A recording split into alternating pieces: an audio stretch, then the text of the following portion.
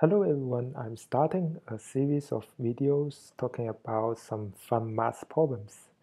Today I'm introducing the first one, called the king's wines. Once upon a time, a king has 1,000 bottles of wine. Unfortunately, his enemy sent a spy and poisoned one bottle among them. As the brilliant mathematician, the king asks you to find out the poisoned bottle. Knowing that the poisoned wine is very potent, such that one molecule of the wine will cause anyone who drinks it to die. Now you are given a bunch of cups, which allows you to prepare some drinks. A drink may be a mixture of any number of wines, and you are allowed to prepare as many as you want.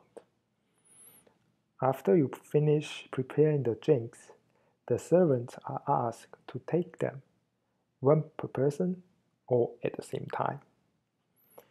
As soon as the deadly symptom appears, you must figure out the poison bottle. So the question is, what is the minimum amount of servants you will need to identify the poisoned wine? For those of you who are brave enough, there is a more challenging problem when two bottles get poisoned and you need to figure out which two of them are poisoned. So here are the problems. If you are interested, don't forget to subscribe my channel. I will discuss the solutions in the next videos. See you then.